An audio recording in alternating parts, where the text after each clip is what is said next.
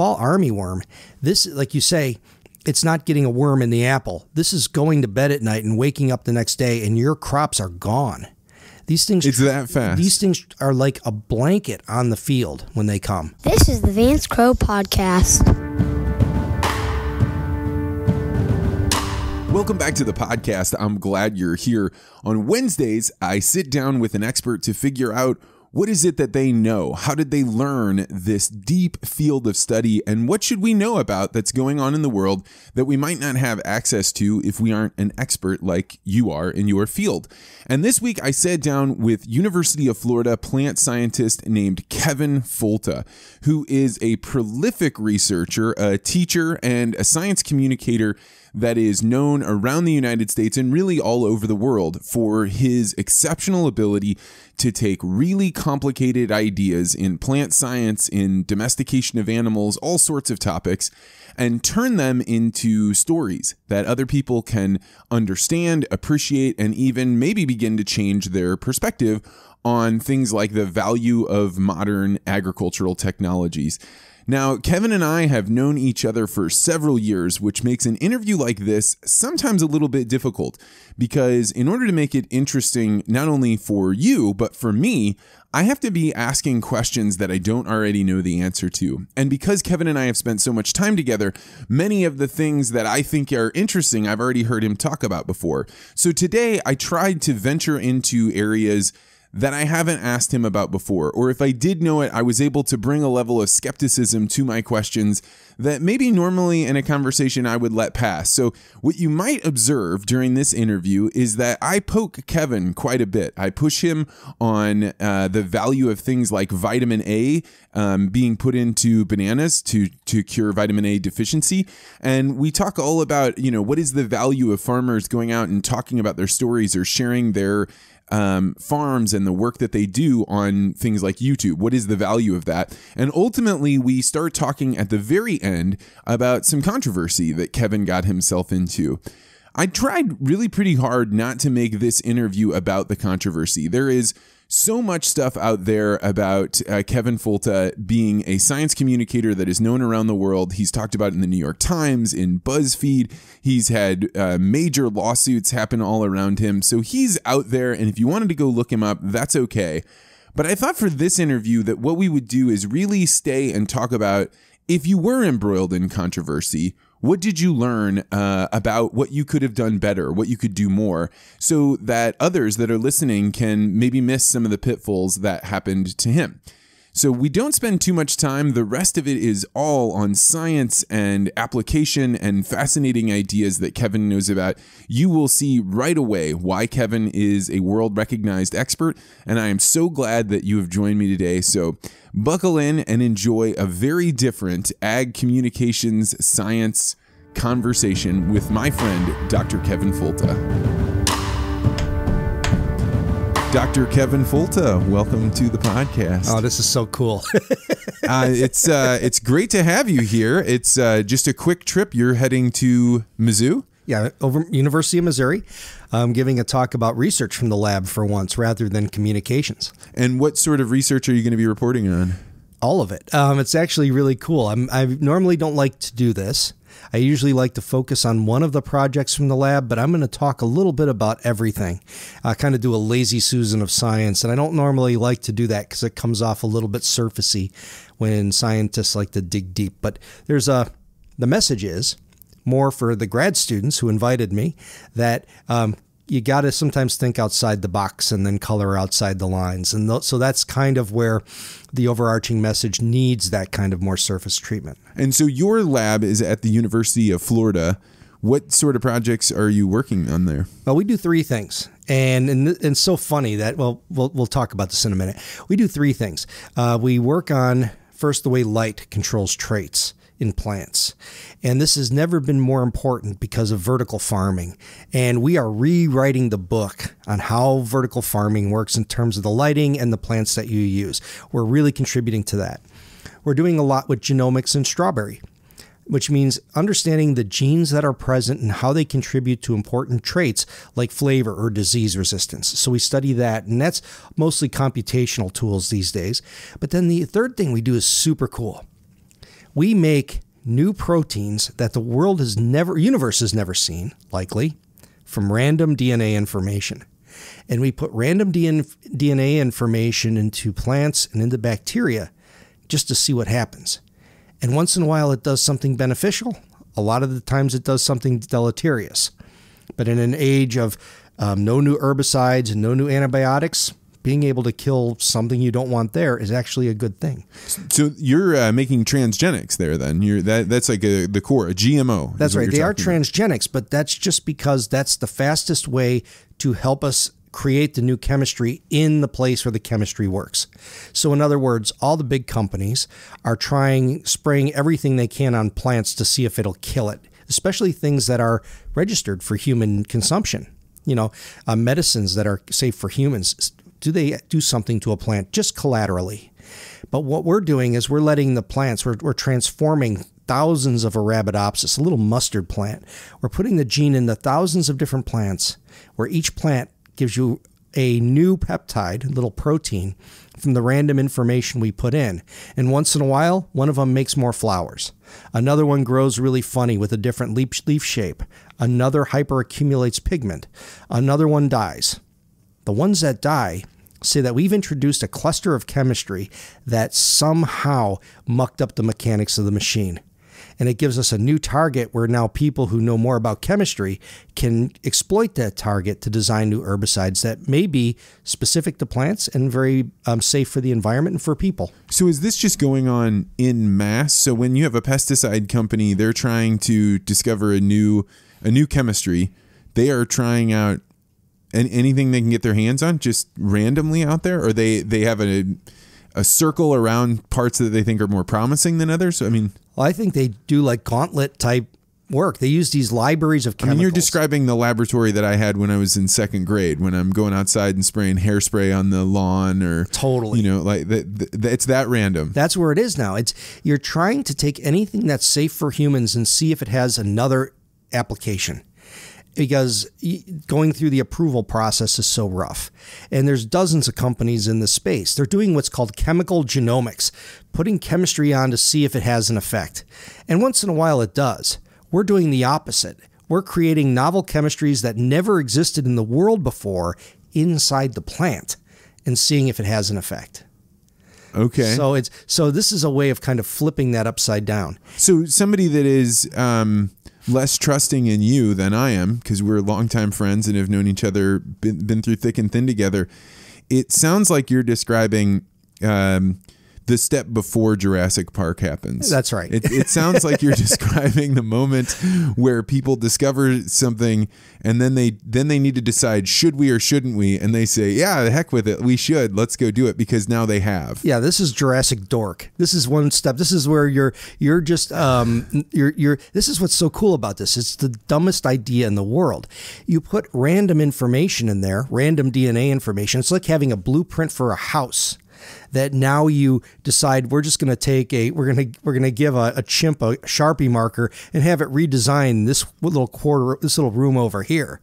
And once in a while it's just absolute garbage and gravel. Another times it's an elaborate tower that does something important for the overall structure. And so this is but it's rare that happens. But because we can work with bacterial colonies or this easy to transform plant in Arabidopsis, it allows us to find that very rare event at some frequency. So you described the experience as a blueprint and saying, we have this little room over here and we let them go scribble on the walls there. That's describing something that's really precise. As in, like, we are using CRISPR because we're going to put it in exactly the right spot or exactly the same spot that we want every time, as opposed to randomly injecting it into the DNA, which is what most of how Roundup Ready and these other types of GMOs are created. They randomly put them in there, and then when they accidentally fall into the one spot that they need it to be, then they use that one. Which are you doing? Neither. We're actually putting things in random places with no precision, and we're putting in something that we have no idea what it does because it never existed before. I always liken it to standing next to a very elaborate machine with 100,000 moving parts that all have to work in synchrony, and we're throwing monkey wrenches into it. And once in a while, they're going in and bouncing out. Other times they go through and it doesn't matter. That's the majority of the outcomes. But once in a while, it sticks in the gears and grinds the machine to a halt. And so when we start to apply that same technology to Staph aureus, which causes MRSA, or Yersinia pestis, which causes the plague, these are difficult to kill bacteria that now we can have a rapid pipeline to develop new chemistries that disrupt their physiology. Whoa. Okay. Well, so on that explanation, what I had missed out on was I thought you were just still living in plant land where the things that Kevin works on are agricultural products. I didn't have an understanding that you could apply this out to any pathogen that is harming either us or our interests. Yeah, anything that is efficiently transformable. So anything where we can put DNA in at a relatively high frequency is game for this particular assay. And we've made these what we call libraries, which are collections of 800,000 random sequences that we can shove into any population of organisms and then ask what happens.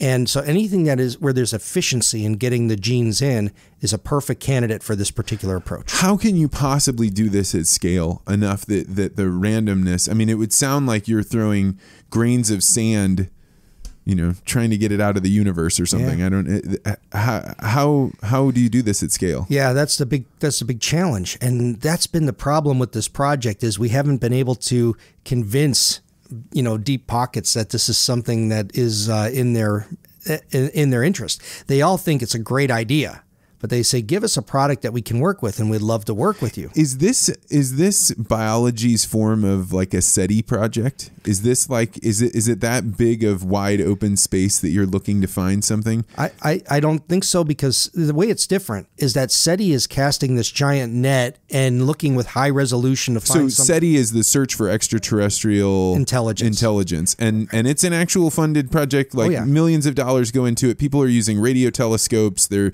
using high-end mathematics and computers. It's a legit thing. However, I think most of the world looks at SETI and says, you're searching for something that you'll never find. It's like looking out, being in Hawaii and hoping a coconut comes to you from some other place. Yeah, maybe it'll happen, maybe it won't. No, this is a lot different in that we know that it works, and that we're looking at biology is a lot easier to disrupt, because there's many ways that you can disrupt the way two critical proteins interact with each other, or the way that a membrane holds together, or the way that a certain part of the cell functions, whatever. And we're throwing something in there that biology never intended and evolution never shaped. We're throwing it, so evolution always takes these funny steps because of mutations by slightly changing a protein or slightly changing a gene in a way that introduces a slight variant or sometimes a radical variant that changes biology. We're throwing in something that doesn't belong there and showing that it can, at times, integrate with what is there. And sometimes does it in a way that is either helpful or deleterious, but is something that gives us another way to manipulate biology.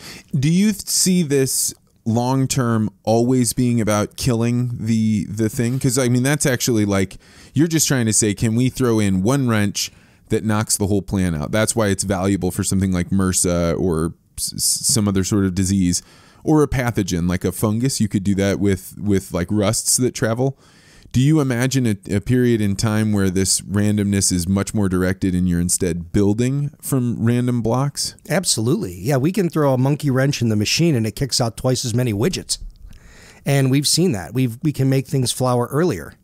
We can change pigmentation. We can get different architecture of plants. So it's not strictly a deleterious function, even though that one has great importance in future invention of antibiotics as well as herbicides, especially if they have low environmental problems. But dude, okay, so as like you're describing all this, I see your facial reactions, your eyebrows are raised, you've got this like excitement about this. I think that most people, when they hear that somebody is intentionally throwing in genetic wrenches, it's not just like, oh, hey, we're doing work in our laboratory. Now you're getting pretty specific about how it sounds like you're doing mad scientist stuff. It is. But what it is we're shaking the snow globe of life and watching how the snow falls and learning new ways that we can create variation that is desperately needed. We need ways to protect people from bacteria. And, there's antibiotic resistant strains and there's no other way to come up with it. This is a way of being extremely disruptive with a chemistry that never existed that we can learn from and learn how to design the next generation of drugs that may have taken us much longer to do if we didn't have this seed of a guide to help us get there. Are other people doing this sort of random DNA, random chemistry mixture? No one did it. Well, I should say it was done in the 1970s, late 70s, early 80s, to identify ways in which proteins bound other proteins. And it was something called phage. What does that mean? I mean, most people, they don't deal in the world of proteins. Yeah, so let's just say that you were trying to understand. They did this a lot with early immunology and other types of processes where you wanted to understand the ways that so proteins are the enzymes and the structural components of cells. And so they're the functional, they're the things that make things happen. They're the things that make structures. So how do you make, so proteins function by interacting with each other and interacting with other molecules. And so the question always is, how do these things, what is one protein interacting with another one? They were able to take viruses, or bacterial viruses, phages, and give them random information and then test to see where that random information would bind a given protein. This was back in the 70s and early 80s. I know that Fred Perlak did a lot of his microbiology work in phage research. Yes, it was huge for a long time. And so now the question was, so back then people were doing this, and someone just got the Nobel Prize for it. Actually came out of Missouri. Now, years later, and I didn't know about this when we came up with this dumb idea, we started to do this and then realized, well, back when we were looking to get the process patent protected, that anything that was close to prior art was done in phage. And so that's where we realized that this had been done, sort of before. But we were really the ones, and we're, as far as I know, we're the only ones who are actively pushing this because we created the library. We have the pool of the resource. And when you say you created the library, it's saying we can show you what we've already tried, and that will make it so the guesses that you have will be much tighter? Well, what it means is that we have the 800,000 random DNA sequences that can be introduced into a population of organisms.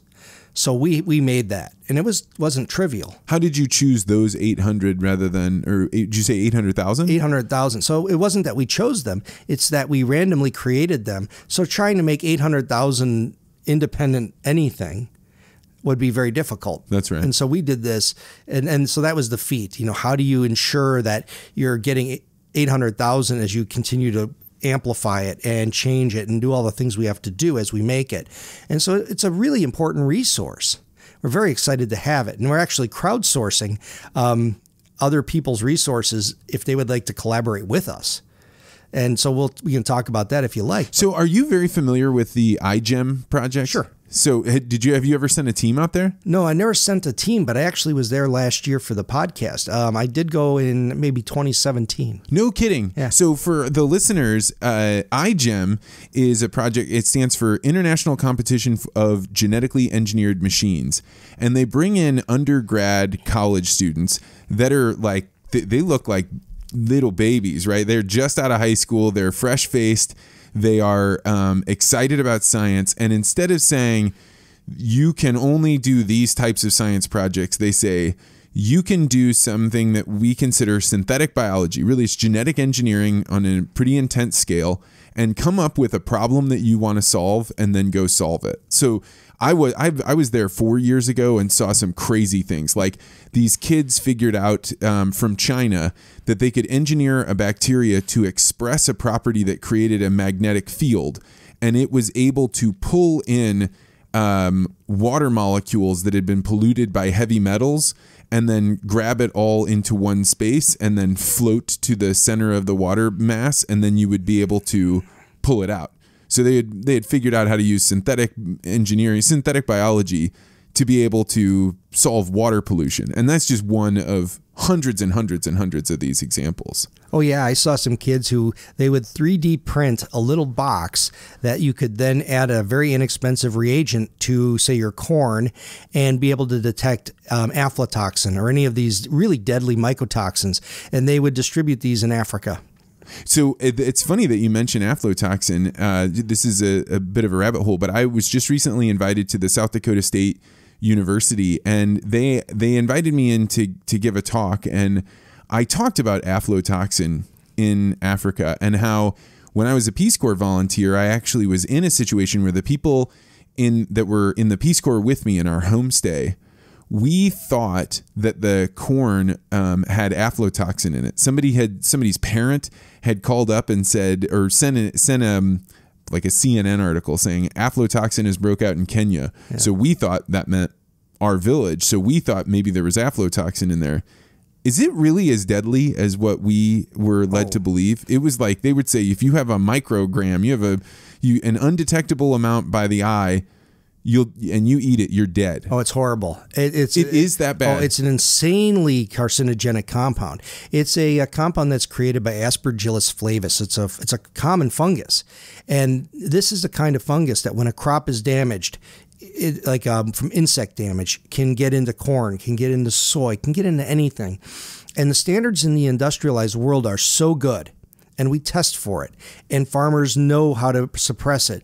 No problem. I mean, it's very good here. They will reject entire loads of grain if they detect this stuff above some tiny, tiny level. Food safety is good. In Africa, no. In Africa, when you're storing your grain at home, if it's not sufficiently dry, you will get aflatoxin. So this is what was happening was there were people, the reason the Peace Corps volunteers freaked out so bad is that they were noticing that at night, people would gather up their grain that they had left outside and started storing it in their houses because people were coming by and stealing it. Yeah. And so they were bringing it inside the house where it would be moist, or the house would capture the heat rising off of the grain, and then a fungus would go. That's the myth that we were told. And we were scared. No, it's true, though. And you know what's so beautiful? I mean, we'll give that scary story is that it leads to liver cancer. And when you go to, you were in Africa, I've been to Africa, you don't see a lot of old people walking around. And a lot of that is because of diseases that come from these kinds of mycotoxins from foodborne products. And it's very pervasive. But the beautiful part of this is that people have solved this problem with very simple ways. There's a guy named Brett Ryerson who works with the World Food Program, where he sells or gives away a plastic drum that's hermetically sealed. So it allows an African family to store their grain in that drum, seal it, and then the grain is absorbing oxygen because the respiration, like the little embryo in there, is getting work done, and it sucks all the oxygen out so the fungus can't grow. And it's sealed. And it changes the lives of families. Something as simple like that. One woman he worked with was growing coffee, and her income changed from being very poor to extremely middle class based upon sealable bags, hermetically sealable bags that would preserve her grain and not allow the fungus to grow. And this just is so heartwarming in a way, but heartbreaking in another. She told him, I'm sorry, but I'm going to be poor again. And he said, well, why? Why would you be poor? She says, my bag broke and doesn't work anymore. She didn't even know that she could get another bag or have it repaired. This bag was her livelihood. It changed her life to be able to hermetically seal to keep aflatoxin out of coffee. And we think about things so simple as Tupperware, right? Where you just throw your stuff in your refrigerator. It's really jarring when you go to a place like Africa and you see that they don't get to store food for even one additional meal, right? You can't make food at lunch and then eat it again at dinner because the stuff will grow in it. Bacteria, food poisoning can happen in that short of amount of time. Mm-hmm. So you have to spend so many more hours cooking that whatever time you had left over from actually being out and pulling weeds out of the garden or wandering around with water trying to bring it back to the house so you can boil the grain, the amount of time you spend cooking and making that food is all of your time. Yeah. I had to hitchhike a ride back to Entebbe from where I was one time. And the kid who gave me a ride, he's giving me a ride and had to deviate from the route. And I'm like, where are you going? I got to get to the airport. He goes, I have to take the milk home. He had milk for his family and they don't have a refrigerator. He's got to get that home and in his family's home. And that was it. So when he starts pulling off the road, did you think you were a goner? I had a Garmin watch on and I punched it on and I connected to the internet and I said, here's where I am right now. I turned on my GPS because it was kind of weird. No, I've been there before. There was a time when I was in Balboa. I was in Panama City and we were with a cab driver and I knew the way from where we were, the bar, to the ship.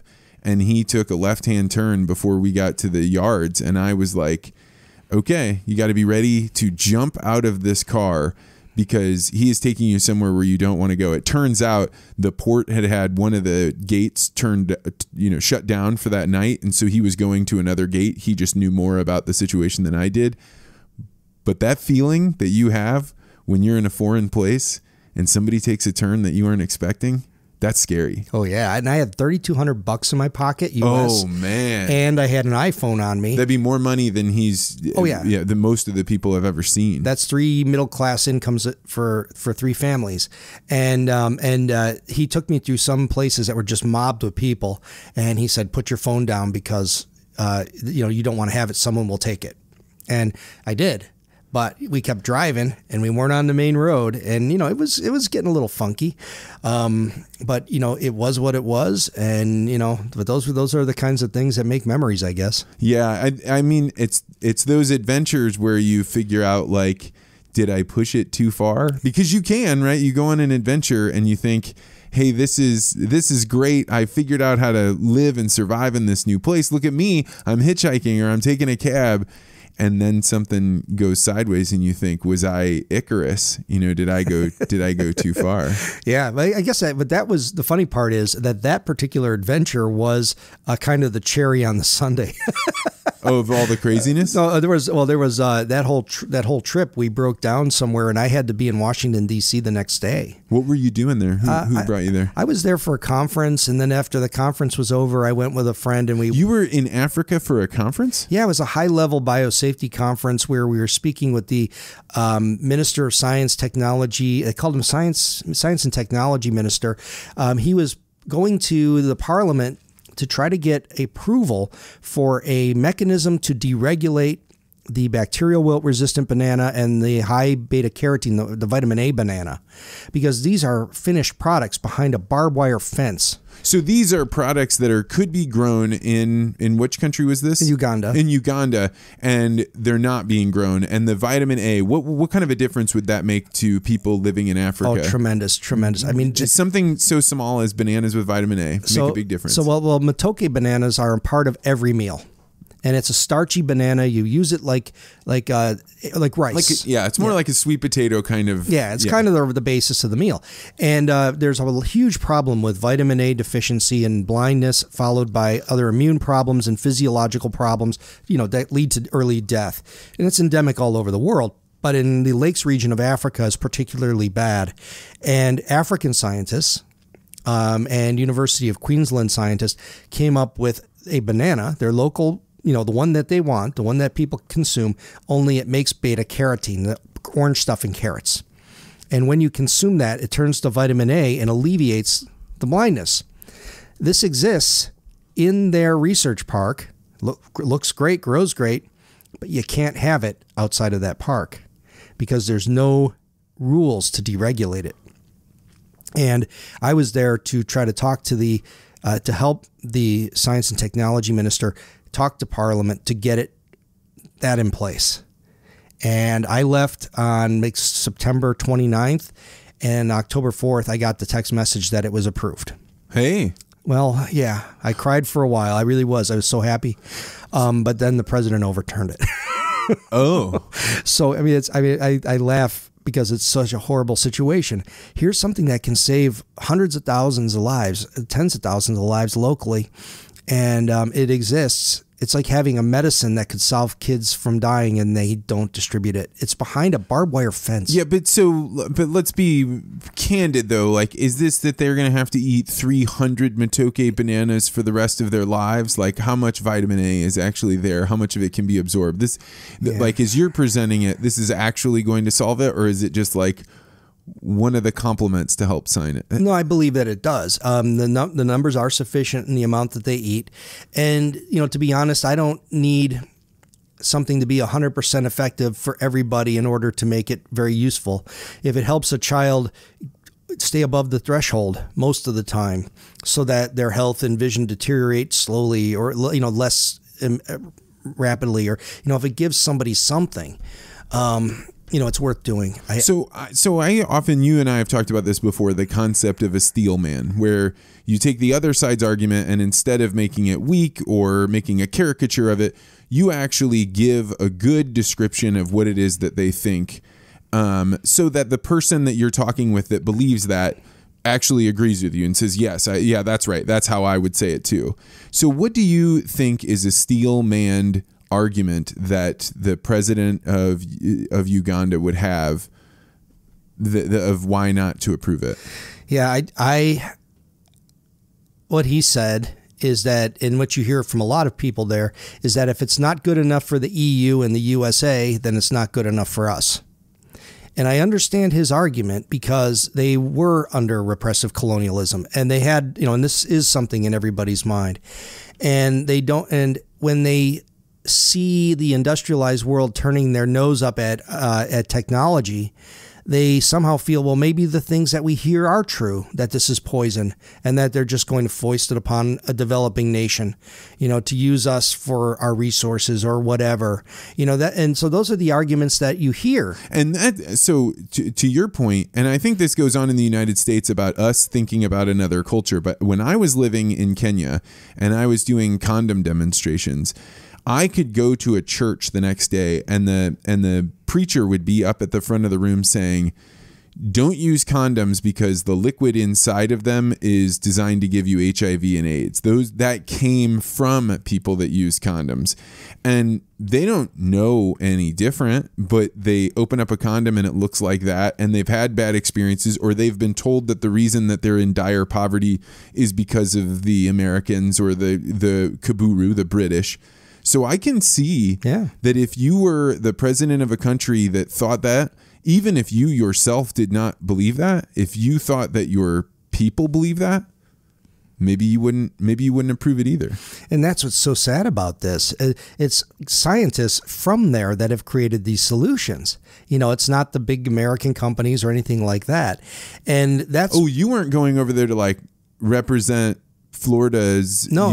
I was. They invented this. They invented this, and the science and technology minister. So I went there and gave a talk about communication and how you roll out technology and how we discuss technology with people, and that was an important step. Very counter to the way that most people there were discussing science, which is much the way we did it here. It was very heavy-handed, data-driven, rather than connecting through values and feelings. And that was a big step. But the minister was still, the science minister, he's a physician, was still citing the Seralini paper, the one with the lumpy rats that ate the GMO corn that has since been shown to be total garbage. He's getting asked questions about that from Parliament, who still sees that paper as a roadblock to why this technology should not be deployed. And he had to be able to answer that with correct scientific resolution. So you talked about the rats, the lumpy rats, and you said that's garbage. And I know that that's garbage in the sense that I've heard that rats that were used in the study are more likely to get tumors. And the only way that you could get tumors that size would be to allow those rats to have lived in really horrible conditions, way beyond whatever you would medically need. So they were actually stretching to be able to make this look bad. But that's only one side. Does Seralini believe that he hijacked that study I mean, is there a way that he could have conducted that study to receive those results and they're just an anomaly? Well, I guess the good answer to that is that it's been repeated 4 times since, only with more animals and better protocols.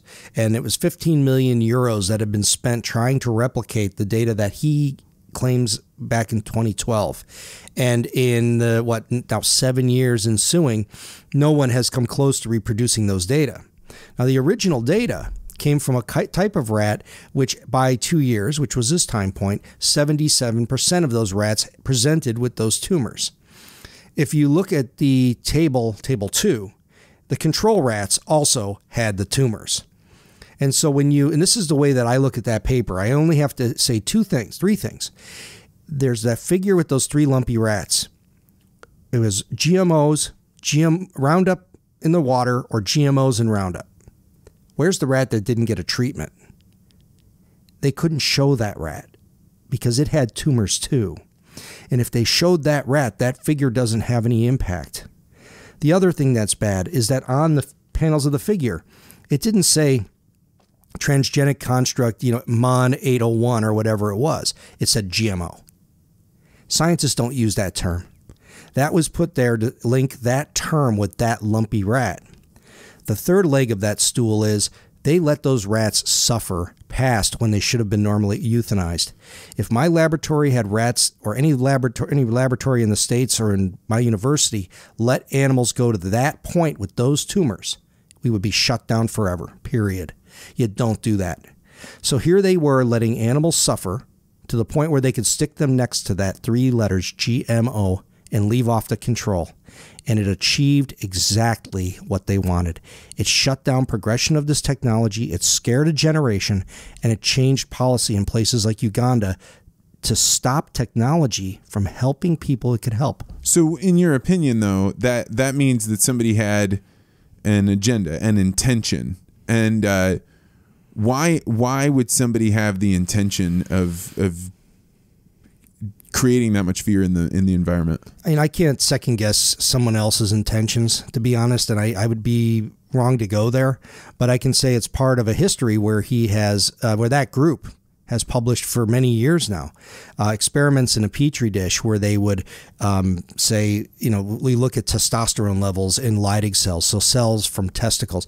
They would say that when we incubate them with Roundup herbicide, that they don't make testosterone as much. And then you would look at the data and it would be like only the lowest concentration had a little bit of an effect. At high concentrations, it didn't matter.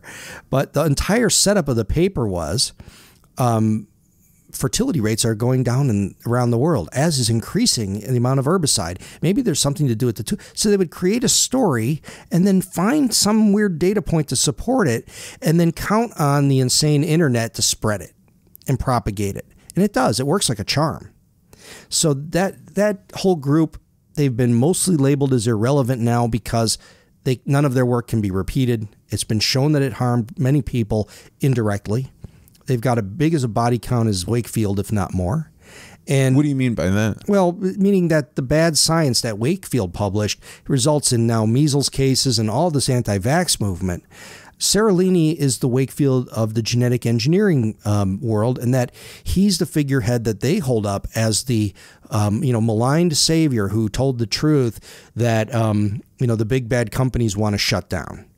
And so he still has a tremendous following. He's got a very strong presence online, is looked at very favorable, speaks at conferences, and yet nobody can repeat his data, and nobody and what he has published is largely when it came out, most of us looked at it as though it was highly suspect. And so there are heads of technology and science of entire countries that are citing this guy's research. Kenya shut down genetic engineering approvals upon publication of that paper. And this was at a time when they could use the corn. They could use BT resistance in cotton. They could use insect resistance in cotton. They could use a lot of virus resistance. Fall armyworm looks like it's going to be a formidable problem in Kenya. They need technology to be present on the table and at least deployable. And this arrested it, finally being lifted. The fall armyworm that you mentioned is an interesting concept because most people, they have no interaction at all with insects in their food, right? Like the most that we deal with insects, if you're living in suburban America, is you have mosquitoes or the black gnats or some ladybugs around your house that you don't really want. But that's about it. But when you're talking about food, now you've got a whole different thing going on there, because it's not like they can say, oh, there's a worm in here, I don't want to eat it. They don't want to eat it, but they don't have that many options. And I think that when you start talking about an infestation of worms, you're talking about a situation where they could eat the entire field and have just the scraps left over for any human beings that were around there. And what are their options right now if they were going to try and stop it without genetic engineering? Yeah, right now you got old school pesticides that sometimes are, organophosphates and carbamates, things that we use here very, very limitedly, and things that have been banned from other places in the world. These are the old school pesticides of the 70s and 80s, 60s, the neurotoxins, the organophosphates. This is what they have. And this is what they use on to combat fall armyworm. Fall armyworm, this, like you say, it's not getting a worm in the apple. This is going to bed at night and waking up the next day, and your crops are gone. These things, it's that fast. These things are like a blanket on the field when they come. And the fall armyworm spins a little web and gets caught on wind currents and can travel 60 kilometers, set down somewhere else and start another colony. This thing is a formidable opponent, and we need to be meeting this with every bit of technology we can throw at it, especially on the African continent, and not just genetic engineering, but gene drives and everything else we can do. Every trick in the book needs to be deployable, and now you've got governments. So gene drive. Let's wait. So gene drive is when you make a change to the DNA of an insect or a mammal or something, and then you put it back into the wild, knowing that it will propagate, knowing that DNA change that you've made is going into the wild, and once you put it out there, you can't pull it back. Is that an accurate description of gene drive? Yes, and that's why it works, is because it goes out and replicates faster than other alleles or other. Sure, but I wasn't going to let you slot that one into the game without people understanding what you're proposing. And of course, there are many, many scientific evaluations and societal, social evaluations that need to be done too. And we've talked about this quite a bit in different contexts. But the idea is that needs to be on the table. We can't categorically dismiss anything, including pesticides, organophosphates. Maybe there's places where they do have to be used safely and reasonably and away from populations where they could affect people. We have to have every tool on the table if we're going to take on some of these tremendous challenges. We can't do it with the old school tools.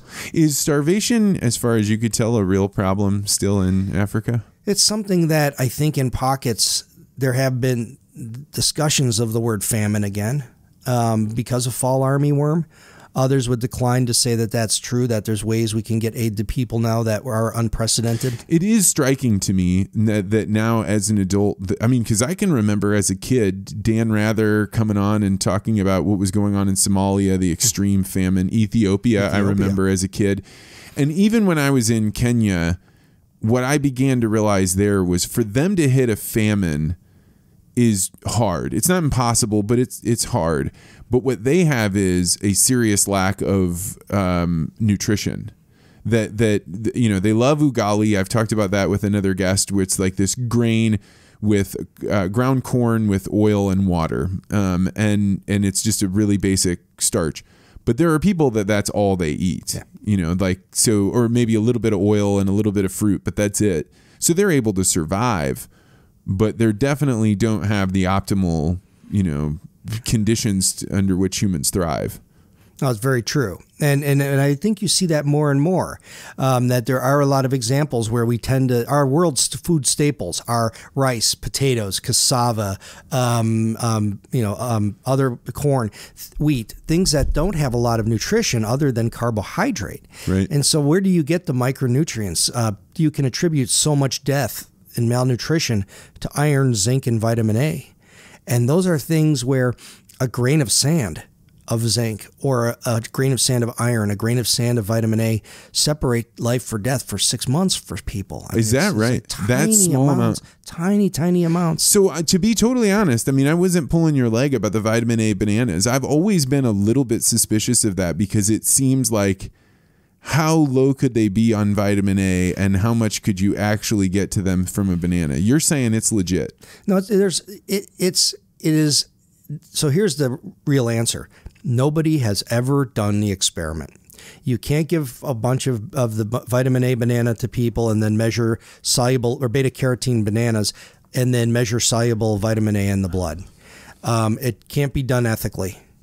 It hasn't been done. Wait, what do you mean? This is the same thing. Okay, and Fred and I have talked about this before, but this is a great conversation to have. People say there's no GMO studies on human beings. You're saying we can't go test the bananas on these people. We're saying it will help them. Why not? What is the possible explanation you can have that we can't test this on humans? Well, there's a couple of levels on this because you can imagine the PR that, well, I don't want to say PR, the noise that would happen around this with, there you go, testing this on Africans. Yeah, but we test, sure, but drugs actually do get tested that way. Vaccines actually do get tested that way. Because drugs and vaccines are things that we know have a discrete toxicity. We know they have a discrete mechanism of action. We know how they affect human physiology. We can look at that and monitor that. And so when we're doing clinical trials, that's because we know so much about how it works and what we would expect and can look for collateral effects. This is taking something and saying, let's just give it to people and see what happens. And that's not science. What we did do and what has been proposed is to test those bananas here in Iowa State University. And they had somebody here. They were going to pay students like $900. I remember that kid wore that stupid banana suit from... what a dork. Yeah. But they were going to eat bananas and get like $900. Yeah. And then they would measure the vitamin A levels. Right. And those experiments got shut down. They did. Yeah. And was that banana guy, that's what that's from? That guy wearing the banana around and handing out pamphlets and things like that? Yeah. The woman who was going to do those experiments, she's a chemist who looks at levels of the carotenoids in the blood. She doesn't care one way or the other about Matoki bananas, Uganda, GMOs. She measures the levels in the blood. And the fact that she was going to do this, she got death threats because she was going to be the person analyzing the blood in the What experiment. is going on? Who is it that is so inflamed that they would threaten a professor at a university that's doing a test that seems as innocuous as that? Well, is it because they don't want it released? It's because they're people who are against technology, because if you save one kid with a vitamin A banana, then the whole other fear of genetic engineering goes out the window, right? Like if you show that these kids that you gave them this plant product and now their vitamin A levels are high and now they can go to school and now they're surviving and now their level of vitamin A immune deficiency and diarrheal diseases goes down.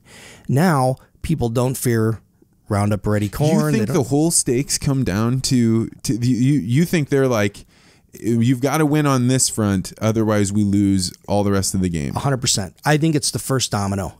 And I think that's why they downplay the impacts of the BT brinjal in Bangladesh, which are irrefutable, that there's an eggplant that protects itself from insects. And using BT, just like the cotton that Fred Perlak talked to. Exactly. And once that shows to have efficacy, it now changes the whole conversation. Why aren't we doing more of this? And so I think it's important to shut that down. What else could we be doing if we weren't doing vitamin A bananas? Vitamin A, zinc, high iron. They're doing this with traditional breeding the long way. Vitamin A, they've done it to sweet potato. The African sweet potato is white. Mm-hmm. And the orange flesh sweet potato that we have is very sweet, but theirs is very starchy and white. They had to breed the orange into it, rather than just add the gene in a lab. And it took decades to do it. Really? Yeah, but because they would just keep trying to create hybrids that one of them would have the orange color, or well, it's you have to get all the traits in one place, right? And you have to get resistance to the insects, resistance to disease. You have to get keep all of the susceptibility of a Western sweet potato, where you have plenty of protection for it with chemistry, where it has to grow in the African continent, which then again has diverse soils and geography from top to east, from north to south, east to west. Yeah, that's right. So it's, you had to solve on many fronts this orange flesh sweet potato. And they did this. They have different breeders all throughout the continent that are working on it. Won the World Food Prize in 2016. But the other cool part about this is that it wasn't just enough to give people an orange potato and say, here you go, it's all better. That you have to change the mindset of the consumer. They're no different than us in that regard, that when you're used to eating a white flesh sweet potato your whole life, now you've got this orange thing. And men, as I understand it, they don't want to eat orange things that are sweet. Huh. And there's even places where they say, well, it'll make you impotent or make you, or would say a lot of things about that. So men stay away from them. So they start with the children. And the children start their day in a lot of parts of Africa saying, I saw these videos. These kids are adorable. They're banging on the table saying this chant of, if I eat the orange potato, I'll be strong. If I eat the orange potato, I'll be smart. I eat the orange potato. And then in all the soccer fields and everywhere, it's all cartoons of orange sweet potatoes. It's interesting to hear you say this, right? Because that's straight up propaganda, right? Right, it is. That's straight up propaganda. But it's not propaganda. But it's on the good guy's side. Well, no, because propaganda is based on intent, right? And this is information using the same tools of propaganda, but not for malevolent reasons or to manipulate people. This is to raise awareness, which, what's the difference, I guess? But this is to raise awareness for these kids. And you know what the most cool thing is that when they did this, you could go into these places and draw their blood and you see the increased vitamin A. So it does work. And that just makes me so happy. Yeah, it's an interesting. I'm just kind of pulling your leg about the propaganda side, but I mean, I do believe it in a way. Like I remember when I would see HIV/AIDS commercials on television, and although I was on the same side as, hey, I want you to know that, because I was in there as a Peace Corps volunteer. Part of my work was HIV and AIDS prevention, and the other part was malaria prevention. And when I first got there, we did a lot more HIV AIDS. And I remember seeing the commercials and being like, yeah, those are the good guys. And then you'd see that some of the fear tactics that they would use, and you're like, that's kind of scary, but I'm glad they're doing it because they're right. But you gotta have you gotta at least say, how do I feel about? You have to at least think about the fact that you're using propaganda. Well, but it's what it is you and I know this, right? How do you change the way people feel about something? How do you change someone's opinion? They have to have a new story, and the story has to be better than the last one. And how do you get people to take action? They have to have some sort of impetus to do that. And we can appeal to intellect sometimes, but sometimes you got to go for the emotional center of the brain. And that's what we've been failing on as scientists for so long when we communicate these things. We're trying to make high-level executive function connections with people we're trying to convince. And really what we need to be doing is telling those more emotional stories, talking about the kids that can benefit from these technologies. We went about it all wrong. You can give you more facts and figures and change your mind. But, as Maya Angelou, who said, people forget what you say and they forget what you told them, but they'll never forget how you made them feel. Yeah. And I believe that. I mean, that is the most important part of science communication, is how do I leave these people feeling different than when we came in? And sometimes that takes emotional tools, and it takes getting them to convince that our ethics are in line and our values are on the same page. So you and I have both heard it said, and probably said it ourselves quite a few times, of either farmers or scientists, you need to get out and tell your story. Tell your story. What do you think has gotten better about what farmers and scientists have done over the last few years? And where do you think there still needs to be work? Well, I love the fact that so many good ones have gotten into this and done it better than I could have ever believed. And I'm so excited to see people getting traction in those areas that are telling the story effectively. And, I could throw so many names around. I mean, I should actually, but, but people like Lesley Kelly, who does high heels and canola fields. That's right. Yeah, with Rob Sharkey. I love her blog lately, and Rob Sharkey is another good one. You look at people like Leah McGrath, who tell great stories for dietitians. Marshall Cardell at my university has a great Twitter feed.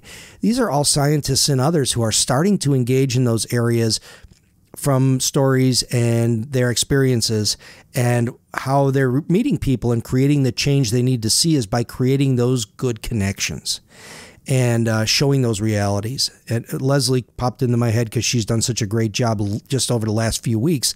Up in Alberta, they've had horrible weather that really threw a monkey wrench into their harvest plans. And when she shares this, that's a story that never got out there. Or never got out there before.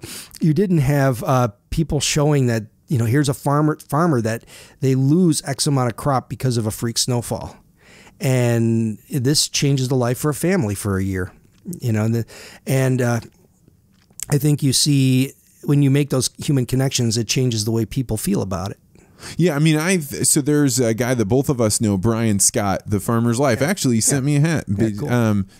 And you see the power that it has for a farmer that's growing popcorn, regular corn, and soybeans to have a video of his son turning a combine around or pushing the buttons to let go the grain. And I mean, you just see him interacting in a way, and then people can't say anymore, I don't know a farmer, or I wouldn't know what they do, because he's there all the time. He's showing, this is what's going on with the harvest. We had a fire in the combine. Yep. And where do you see this having made an impact? I think it does, because people finally are starting to connect with the idea that there's a person on the other end of that food supply. It's not just coming from your grocery store, that there are families who have consequences because of weather, because of policy. When we have soybean tariffs, how that shifted things for soybean growers who talked about this publicly. Most of all, like things that, like Brian's a great example. You take a picture of a sunset in a hubcap, and that gets, so many hundreds of thousands of downloads. It reminds people that that this is there and this is happening. Farmers have been there's not many of them relatively by population, and the ones that are there have been silent and kept to themselves, either because they feel they don't want to brag about their operation or that it's nobody's business, right? Well, I mean, I think it's a selection pressure in a lot of ways, right? The type of person that's going to go live out on the panhandle of Oklahoma or in the middle of Iowa or Nebraska, they don't really want to be out there talking to a lot of people necessarily. That's right. And same with scientists. I mean, we've selected an elite group of people who are good at sitting in front of a computer and writing papers and grants, right? Same kind of thing. And so it's really, what has changed is that now we see the people who are willing to engaging and being welcomed into the conversation. And the science geeks who are out there love to see what's happening on the farm. They love to see what's happening in the lab. They love to see a scientist's synthesis of something or a farmer's opinion on something. And just having those personal contacts, because of the conduit of the internet and the power that brings, allows those relationships to happen. So, but speaking of those relationships, when I was working at Monsanto, this as well as anybody would out there, a lot of my work was saying, we want to find different tribes. The farmer tribes, the science tribes, the skeptics tribes. Let's find these groups. And what let's do is let's introduce them to each other. So that way, if Brian Scott is putting something out, then the skeptic Miles Powers hears about it and says, oh, that's interesting. Maybe I should have him on my podcast. Or he did that with Rob Sharkey. And then, hey, the skeptics, we want to connect them with some of the scientists. So you were on Miles Powers' show, right? So you can see that these are getting interconnected. But the challenge with interconnecting these groups and having the farmer show off his life is that you have one domain on which you want to be connected with that other person. And all the other domains that make you a tribe, so the books that you like to read, the sports that you care about, your political beliefs, which is a huge component of it, when all of a sudden those were not congruent, like when Donald Trump was elected, I think a lot of people watched friend groups break up, but my Twitter was like Armageddon. It was like people being so ruthless and brutal to one another because they both had political opinions. And now when Trump got into office, there were a whole bunch of people in the scientific community that were connected with farmers now had their political opinions come into disagreement with what the farmers thought. Do you think that you can make these artificial tribes come together, or will the politics that people have drive them too far apart? Yeah, that's a tough question. But I think the way that I look at it is that I don't know the circumstances that the farmers are in. And if I was in their shoes, in their boots, and I was seeing the regulatory pressures and the things that were making my costs go up, and the policies I thought were unfair and restrictive, then maybe I would feel a little different about political issues too. None of us agree 100%. Well, there are a few who fit into an R or a D camp 100%, right? And that most interesting people, all of their beliefs don't line up neatly on either the blue team or the red team, right? Right. There's some, if there's not some crossover, if between the blue team, the red team, the green team, and whatever the other teams are, right? Like if there's no crossover, then all you are is ideologically possessed, and that's not interesting. That's boring. Right. But that's also when we look at how we communicate across political divides is we have to align ourselves on the priorities that we share. And I think that as an agricultural scientist, or a scientist who has a facet in agriculture and a very strong desire to help agriculture, I want to do what I can for farmers. I put aside political thoughts and I say, how can I help you be effective in what you do on the farm? But what I do, how can I help you share your story? How can I help you better amplify what you need amplified? And that has nothing to do with politics. I need to help them. And I like to think that when I do that, maybe we build a bridge there that helps build a little trust, so that when we want to talk about an issue of, I've had people say to me, Doc, what is up with this global warming thing?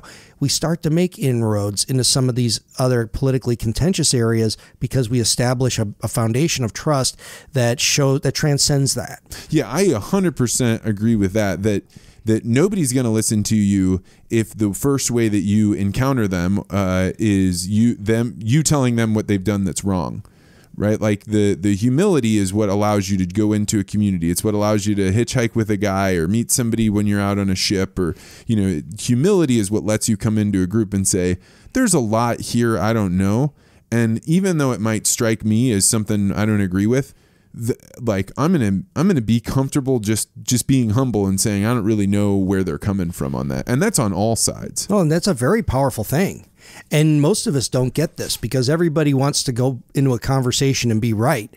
And I think it was sometime after my doctorate training. I don't think that's right. Go ahead. I think that a lot of times people put things out there because they want to get along with other people, and the more emotional their answer is really just showing, I really, really want to be a part of this group. Because there's so few things when I look at what people are upset about in politics that the person, I think, could get themselves that worked up about that specific issue. Maybe that's just me, but my sense is what they're actually saying is, hey, tribe of people that I want to get along with, look how hard I'm willing to work to be a part of your group. That's an interesting thought. Yeah. I know that when I go into those conversations, I always kind of go in and say, help me understand why you feel that way.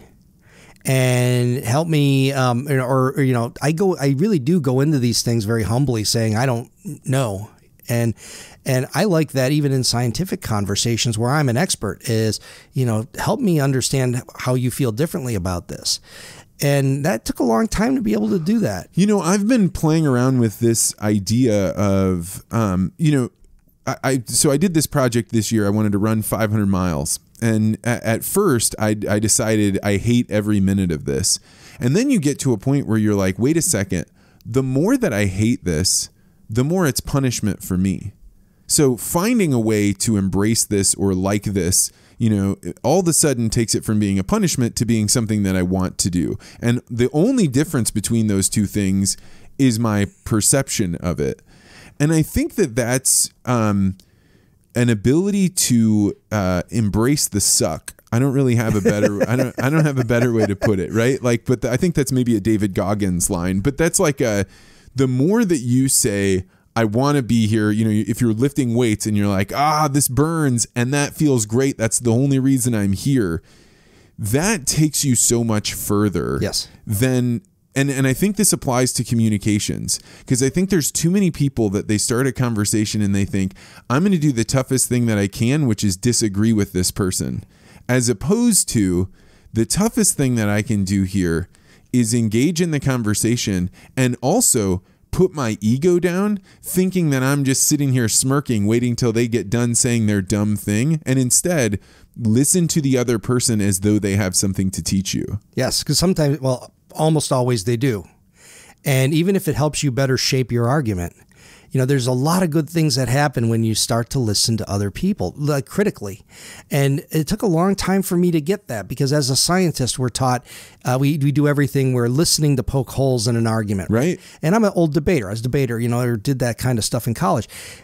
How do we listen to poke holes in someone else's argument rather than listening to understand their basis for their argument and understand the circumstances that brought them there? That's right. And if I take the time to understand that, now that gives me a better basis to persuade them of what I know and what I feel. And as long as you are, because this is just like jujitsu, right? This is just like you show up and the other person is going to try and choke you. You're going to try and choke them. One of you is going to win, but both of you, actually the person that lost, gets to learn the most. And so you have to remember, if I win every time, then I am nowhere where I'm learning anything. I'm just sitting here, dominating the other person. But, you need to have an iron that is equally as strong as you. So I think that that's one of those things people want to be like, I cannot possibly understand the other side's position. Well, that's the game over. Yeah, game over. Yeah, no, it's like having a black belt in debate. It's having the capacity to be able to listen to understand and then be able to present with respect. And the beauty of that is that that's how we actually are changing hearts and minds. It took a long time to get here. And I think that, and I'm saying I think the larger scientific enterprise, as well as ag producers and industry. Why do you view ag as a we to you? You said, I really care about agriculture. What is it for you that made it be something that you feel connected to? Well, as a land grant scientist, I work at University of Florida. That's a land grant school. And our mission is to serve farmers and the communities and students. It's a multifaceted issue. With an extension appointment, and for me, let me go back to when I first was hired. I was hired to work on strawberries with no background in strawberries. And I worked on Arabidopsis, that funny model plant, the white lab rat of the plant world. And the legislature created the position, and there was nobody who worked in strawberry genomics because genomics was a brand new field. But they had the wisdom to create that position, knowing that it would be important for the industry. So I got hired into the position, and I was told by the industry. Is that common that somebody that does Arabidopsis would be thrown into a whole different crop? No, but that's why it took so many failed searches. They had to find the right weirdo who wasn't afraid of trying something completely different. And that was me. You, yeah. And what was so cool about that was they asked me to give a talk, and they were going to fund my research at $1,800. $1,800, that's it, just $1,800 to get my research going. And they said, you got to come down here and tell us what you're going to do for us. And so I drove down to Plant City, and I was thinking for days, and that's the center of the strawberry universe in Florida. And I was thinking about how I was going to present, I'm going to tell you about all the problems of modern strawberries in Florida, which is total BS. So I went down there and said, I brought a folding chair and I put it on the stage, and I said, you asked me to give a presentation, and I may have an answer, but I don't know the questions. And I said, I'm here to listen. I'm here to try to understand what the problems are before I can try to help with them. But I'm on your team, and I'm willing to do what I can to solve it.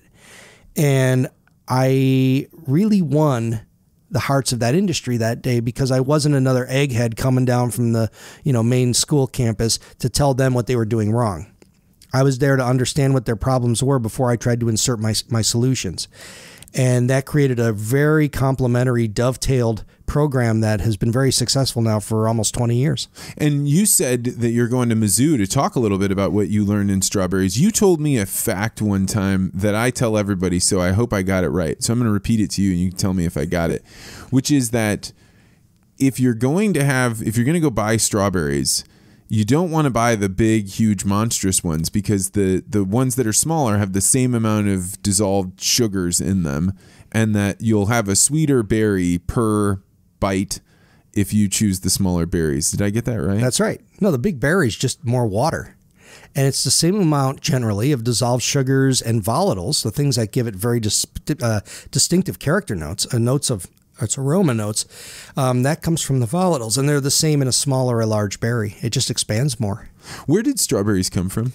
Yeah, interesting. Center of origin is in China, but have radiated since to all over the northern hemisphere and also Chile. And what's really interesting about this is that strawberries exist at different levels of what we call ploidy, different chromosome numbers. You and I are diploid. We got a set of chromosomes from mom, set from dad. Strawberries diploid. But there's also tetraploids, so 2 sets from mom, 2 sets from dad. The modern commercial strawberry is octoploid. So it's got 4 sets of chromosomes from mom, 4 sets of chromosomes from dad, and the chromosomes that are in there come from different grandparents. And so it's a total mess in there. What makes it even weirder is that one parent of strawberry came from North America. It was brought back from the colonists to Europe in the 1600s. And then in 1712, a Spanish, he actually was a spy who was French spy who was looking at Spanish fortifications in Chile. He met what they call the Mapuche people, or indigenous people who were growing strawberries there. And they were much bigger than the European ones, these little tiny, gross things. So he brought some back. And there they sat from 1712 in the botanical garden at Versailles, those and the other ones next to each other, both making inferior berries. And then in 1860s, a guy named Antoine Duchesne comes along. He was a teenager whose dad worked in the botanical garden, who started drawing pictures of plants. And he started to look at all the different strawberries. And he realized that when these two crossed, they made a much better berry. And that is the modern strawberry. It came from a chance hybridization of a North American strawberry and a South American strawberry that got together in a European botanical garden. Duchesne presented these to the king. And these were new berries that never existed before in the world. So we're eating an elaborate hybrid with North and South lineage that has only been around for a few hundred years. Were people eating those berries before? Or sure. And so the old fashioned, when there were 2 different lines, those were edible berries, but they came together to form a hybrid that's totally different than the 2 berries themselves. They were small fruited or sometimes not as productive. And when you put the 2 together, you captured all of this hybrid vigor. They made the mutt of the plant world between the North and the South that just made this outstanding berry. The story of hybridization reminds me of how I heard that they taught farmers throughout the United States about hybrid corn.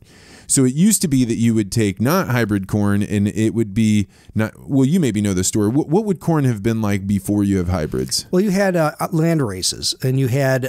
what's a land race? Well, land races are the types of genetics that small populations would maintain. And so they would have something that was superior for their purposes. Farmers would... So like potatoes in a certain mountain in Peru might be this kind of land race because they raised it over and over and over again, and it's its own breed, but it's very specific. Yeah, and so what you had happening in the corn industry before hybridization was different sets of farmers and different seed companies having open pollinated corn seed. It just would mix genetically within itself. And so you never got a lot of really good characters, but you also you didn't have a lot of predictability. You got a little better every generation sometimes because it did homogenize a little bit. But you had these open pollinated varieties is what they called them. And only after the 1920s, when these open pollinated ones started to be deliberately crossed, did you see the magic that happened of hybrid vigor, where now you had hybrids that you had two parents that were very different, that now when you put them together gave you an individual that was completely different. And you could predict, if you tried enough, you knew, hey, as long as we cross this mom line with this dad line, we get the hybrid vigor. Well, the genetics of that are interesting. So what you would do is create two inbreds. You would inbreed something over and over and over again so that it was as genetically uniform as it would be. And maybe you had a squatty little plant that made a horrible little ear that was completely resistant to disease. And then you had another one that made so-so ear that was a little bit taller that maybe was a little stronger plant. And you had those two plants that individually were completely inferior, but genetically very uniform. Now, when you mix them together, you create a hybrid that just has outstanding characteristics.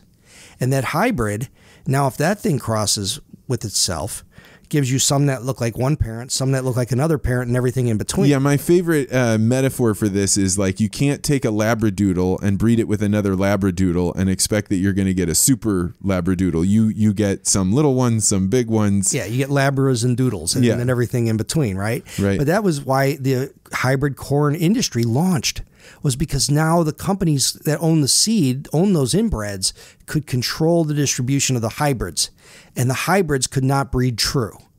And so farmers had to come back every year to buy those seeds. And they did it because they got such a huge performance. Right. And because it's an entire process to be inbreeding corn and keeping it for seed corn, because you have to pull the tassels off and you have to do all this work.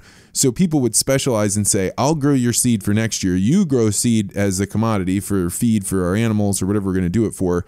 And then when you have whenever you just take a portion of what you made off that one and then buy seeds from me next year, and they'll be better and better and better because I'll be able to focus all of my time on breeding them better. The thing that I was going to make the comparison to your Africa example was that I had heard that 4-H was fundamental in teaching farmers how to use hybrid corn. First, how to even to do hybridization, or what it was, and then spread the word, because there would 4-H would have been a enormous program, because this was where, how do you get kids involved in teaching them about agriculture, and it could be everything from horseback riding to livestock judging to growing corn. Yeah, and when you make kids the teachers, good things happen. Yeah, because they take that very seriously and they do a good job. Yeah. Well, because they get so inspired and they believe in things and they don't let the other stuff get in their way, which actually is a good segue to something you brought up at the very beginning, which was you're doing light recipes. You're messing around with the way that the different light impacts plants. You're going to talk about this tomorrow at Mizzou. Tell me a little bit about that. Okay, well, let's talk about tadpoles and frogs first. So when you have a tadpole and a frog, it's exactly the same genetics, the same DNA in every cell, right? It's just that time changes this thing that is an aquatic dweller, that has a tail, that feeds on algae, has gills. Time dictates the formation of limb buds, a terrestrial habitat, absorbing the tail, change in diet. That's something that's dictated by time. Plants, it's very different. If you take a seedling and you put it in the dark, it will continue to grow and do its thing, and it will not develop until it gets light cues. And specific portions of the spectrum, whether it's blue, red, green, the stuff off the edge of the red, or the ultraviolet, all of those different wavelengths have different information to guide the development of that plant. So in other words, changing it's like if you took a tadpole and put it in a dark closet, it would remain a tadpole until you shined light on it. And then if you shine blue light on it, maybe it would absorb the tail. And if you shine red light on it, it would grow legs. It would be this process that different parts of the spectrum control the development. Plants are controlled by the environment because they're stuck in one place. You have to pay attention to your environmental cues. And they learn about the length of the day, the proximity to neighbors, maybe even season, by the qualities of light they perceive. Now, because we have available LEDs and very cheap, narrow bandwidth radiation, we can control very narrow parts of the spectrum with great precision. Now we can start to customize the blend of lights to influence precisely how we want that tadpole to turn into the frog, or that dark grown plant into a light grown plant. And we can control things like pigmentation, stature, nutrient accumulation, all different facets of plant biology. So instead of having to just get what you get by putting a plant in the field, we can do what's called plant whispering. We can go and give a specific series of commands. Think of it as a vocabulary of commands in a language of light that dictates how that plant's going to grow and develop. So we can tell it what to do. And that's the power of this particular technology at this point. When we want to start growing plants in indoor environments, in urban centers, we can use these strategies to radically change how plants grow and develop and the nutrients they have. Wow. And how far along is this research? How much is happening right now? Oh, it's exploding right now. Tons of people are looking at this, and the companies are actually really doing well. Companies located in urban centers are producing fresh fruits and fresh vegetables, mostly leafy greens and herbs, that are going to urban centers at a significant profit for the producer. The big problem is the energy involved to do it. And that's where my lab is really focused. We've really been looking at ways to cut the energy by making plants that don't mind living in a little bit of dim light, so breeding for that environment, as well as delivering the light in pulses in very specific combinations of wavelengths that allow the plant to, we invest every photon more wisely. Wow. You have to think about it that way. The economy of photons, the economy of electricity used. How can we invest every single penny of that electrical cost and translate that into some sort of mass in that plant or a trait we want? And the bursts you were talking about at one time that, plants can only accept so much light for a brief amount of time. And most of the time we have lights on in a greenhouse and the plant can't absorb the light anyway. Well, photosynthesis has some limits, as well does so light does two things. It drives the engine, and it also steers it also has a foot on the gas and the brake. So different wavelengths dictate how that metabolic energy coming in through photosynthesis is partitioned and how it goes to do what it does. You have to think about light as controlling all facets of plant growth and development, as well as being the gas in the tank. It's a foot on the gas and a foot on the brake. That's a great analogy. And so what we've learned to do is how to specifically step on the gas and provide enough stuff to drive the engine, but without putting extra gas in the engine to the point where the tank is overflowing and we're losing the investment. And so that's the stuff we're trying to really feather right now. I think we have identified the genetic breaks. And if we can mutate the genetic breaks with gene editing, this CRISPR stuff, take the genetic breaks out, I think we can even cut the energy more. Really? Yeah, and I think we've demonstrated it in Arabidopsis. We haven't published it yet, but you can make green plants. You can finally make them be the green energy that we've always... I think we can do some very big things that'll be coming. This is, so, I'm making a joke about something that I think of a lot, which is, I don't understand how agriculture didn't grab the moniker of being green energy or green, the greenest thing of all. Sure. Because literally you are taking biodegradable factories. They're grabbing sunlight and putting it into batteries and then handing it over, and the rest of the plant just goes back into the ground and reconstitutes and you can grow it again. The green industry is named after agriculture. So why is agriculture not seen as the great savior of energy and how much better we've ever been, and instead is what looks to me to be the scapegoat of people being concerned about climate? Yeah, it's a little branding problem, isn't it? I mean, it is literally built on absorbing the stuff that we produce from our cars, from us. Carbon dioxide is fixed in plants. And, what does that mean? Meaning that carbon dioxide is taken from the atmosphere and assimilated into other structures, molecules that we can use like sugars and starches and cellulose, things that form the structure of the plant as well as the metabolites we eat. And so it's literally a green energy. It's using solar power to do it. And a little bit of water, a little bit of nutrient, and you can take sun's energy and remove carbon from the environment, make it into something we want. Yeah, we've got a big branding problem. We need to rethink this. I mean, I think that part of it's a branding problem, and I think part of it goes to what we were talking before about politics and tribes. And I think it is right now really easy for people in the city to believe that the people in the countryside that are growing things hate the environment or don't care about it, and they're, you know, poisoning things, and they're just not as sophisticated as us living in the city. And you see that happening when they make assumptions that all these terrible things are, like, the amount of energy required to grow the crops that we're doing, the per calorie has got to be down so much more than it was before because we're so much more productive. Well, the genetics have gone through the roof, right? And all this changed with Haber-Bosch when we were able to produce nitrogen fertilizers.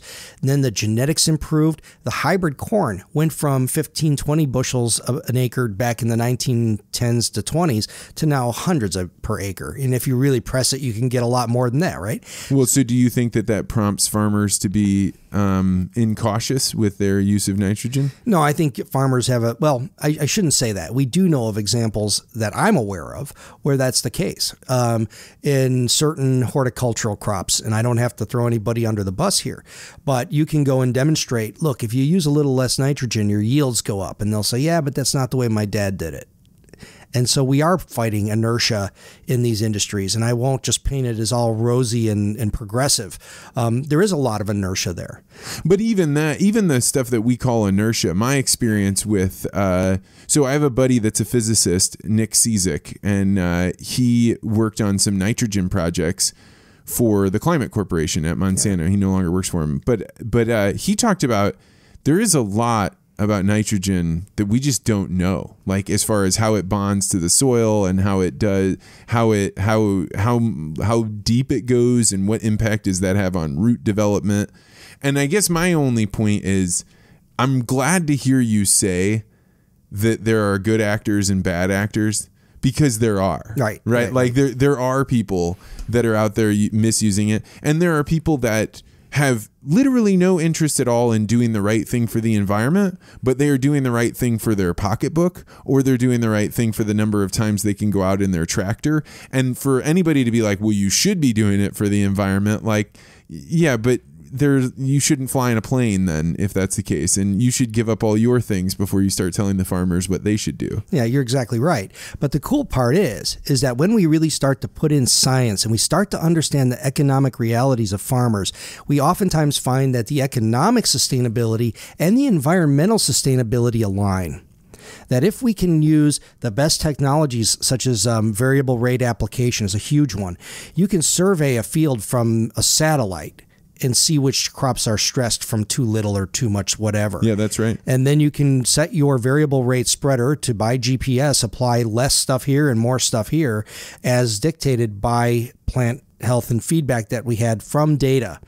And so as farming becomes more data driven, I think you'll see, because it costs farmers money to apply this stuff. Right. So if you can apply less, get more bang for your buck, and do that by using technology as your interface, then that's a win-win. And we're seeing a lot more of that than we used to. Really? Oh yeah, tons of that. In just the use of the technology? Oh yeah, I mean it's off the rails.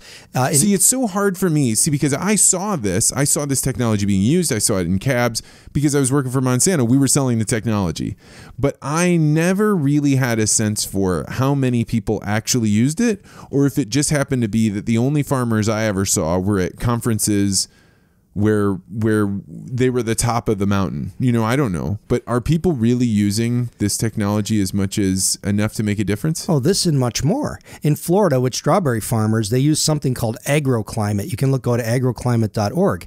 It used to be that farmers, in order to protect a crop, would spray fungicide on a very regimen basis. Every so often, you would spray. You would spray just because you did. Prophylactic spraying. Now what they figured out was you only had fungal outbreaks that were hazardous to plants after certain weather patterns. You had to have the Venn diagram of heat and humidity and weather events kind of converge in order to have that happen. So now what they do is when heat, humidity, and other stuff converge, the farmer gets a text that says apply today. And it's that technology that cut application of certain fungicides by 60 to 80%. Wow. And that's huge. That's a huge win for the farmer that now doesn't have that expense of labor, fuel, and product to apply, and also the environmental impacts of having to spray something when you don't need it. So this is a win-win, and you're only going to see more of that going forward. So speaking of going forward, the microbiome is talked about all the time, and it seems like that will be or is the most important thing. Hype? Is the microbiome way overhyped, or is it legit? Is it worth the money dumping into it, or is it all fool's gold? Somewhere in between. Yeah. And I think there will be cases where we can show very strong correlations between microbiomes and, we talk about. Why don't you describe a little bit about what the microbiome is with soil? Well, soil. Okay. So soil is a very complicated thing, and it's very rich in living organisms. That a teaspoon of soil has more organisms than the planet Earth, in terms of, it is the planet Earth. Yeah, I was going to say, how does that work? Can't do that. More than people on planet Earth, maybe, whatever it is. Billions of stuff in a tablespoon of soil. And the composition there dictates quite a bit about the fertility and health of that soil. And what they're learning now is that different associations of bacteria with roots of plants, we've known this for a long time, have profound consequences in the plant's health, resistance to disease, sometimes ability to fix nitrogen, that kind of thing. And so understanding the soil bacteria and then being able to manipulate that does seem to be a place where it looks like we'll be able to have some breakthroughs, including colonizing a seed with the bacteria that, as that plant develops, may fix atmospheric nitrogen to fertilize the seed. So you wouldn't have to apply nitrogen anymore, which means you're not having to apply nitrogen and have all the runoff. You don't have to make it, which takes carbon to do through Haber-Bosch. You would have the plant basically fertilize itself from bacteria that are now resident. And that looks like something that's very realistic in the next 10 years. And so that's you landed right where I was going to ask you, which is, you think this is realistic. There's a lot of promise with things like the microbiome or the microbiota. There's a lot of we think it's controlling depression and all of these other things. But then again, it becomes like a scapegoat. Instead of putting all of your fears on it, you're putting all of your hopes on it. So how much hope should people be putting on the microbiome? I would never put hope on too many things like that, because it's one part of a complicated situation, right? Many of these diseases, especially, or disorders, things like autism, especially, where people have said, well, it's part of the microbiome gut axis with the brain. It may be a contributing factor, or maybe a predisposition, or something that enhances a genetic or environmental combination, or who knows. But I don't know that there's any silver bullets here at this point. What I would say is that if we had this conversation in 2009, we would not say the word CRISPR, unless it was referring to a drawer in our refrigerator. Right. We wouldn't talk about gene editing. All of the things that we're doing now that are accelerating the lead edge of biology are all discoveries in the last 5, 6, 7 years. And it goes at a massive, rapid pace. So I think we're going to see profound change in agriculture. I think we're going to see profound change in medicine. And the discoveries that are happening at a breakneck pace, the question now is, are we going to be moving as fast as to be able to use them with the correct wisdom to use them properly? And I think that's going to be our big challenge. Yeah, that may be the challenge of what we've started talking about with, hey, you're going to start throwing wrenches in here. There's a famous phrase, beware of unearned wisdom, right? Where you've discovered something, but you didn't discover it because you just stumbled upon it, right? And it kind of sounds like that's what you're talking about. But if there's one person on the earth that has a lot of earned wisdom about the subject of communicating complicated science, like your wrench example, it's you. And you've been through the fire of having things go wrong, so let me just kind of set the scene. Is it, you want to talk about this for a little bit? Yeah, okay, sure. So So for anybody that doesn't know, Kevin is somewhat of a controversial figure. In fact, when I announced this morning that I was going to be interviewing you, I got some pokes from people that said, what's going on, Kevin? I thought he quit Twitter and I thought he quit this. But this is the end of a story that's actually much, much longer. You and I met 5 or 6 years ago, and you were one of the only scientists that would get any coverage at all about explaining complex science like GMOs or pesticides or what farmers were doing. And in fact, either right before or right after we met, you were on the Joe Rogan Experience, the pinnacle of podcasts. Even then it was a big deal, and now it's an even bigger deal. And now you've come all the way to you winning the CAST award, the Communicators in Agriculture, Science and Technology. And now things have happened along the way. What do you think you've learned along your rough path where things were going really well, and then you find yourself on the front page of the New York Times being pointed out, where they're trying to make the case that you've done something nefarious? You can't quit. And I think you have to keep your focus of why are you doing what you're doing. And, it would be easy to quit so many times. But when we talk about those situations in Africa and seeing it firsthand and knowing of solutions that can happen here and sitting at a time and place in history where we have an opportunity to create an engine to do tremendously good things for people. And I said it yesterday to a class of med school students. We don't lack from innovation. We got plenty of innovation. It doesn't get to application because we don't have good communication. And so for me, it's about, you have to be fearless and tireless and take this on and keep going. I almost quit so many times, especially after that New York Times article. That was life-changing. It destroyed relationships. It is some simple as getting me kicked off of a local bike club, to threats and hassle, taking my name off my office, people breaking into my office, having to have security present at the university, my boss having to have conversations with the FBI Domestic Terrorism Task Force when I was giving a talk at another university.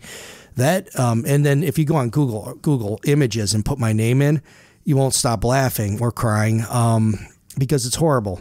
And I mean, it was bad. And and so there are places out there, people could go look it up, and on the name that you have. And I guess one of the things, because we only have a limited amount of time before my recording actually runs out, but what do you think you learned along this way? What is the earned wisdom that you have now, having gone through the ecstasy of being at the top of the world to being thrown all the way to the bottom and all the other things that have happened? What's the earned wisdom that you have now to impart?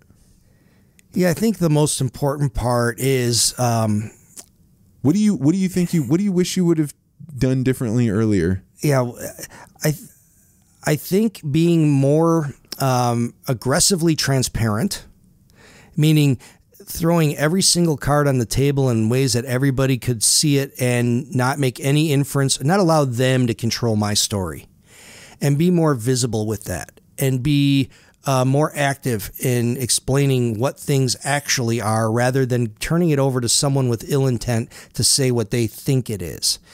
I should have started a scientist defense fund. Legal defense fund. There's a lot of things that should have been done. I don't think you should have been more transparent. I think that is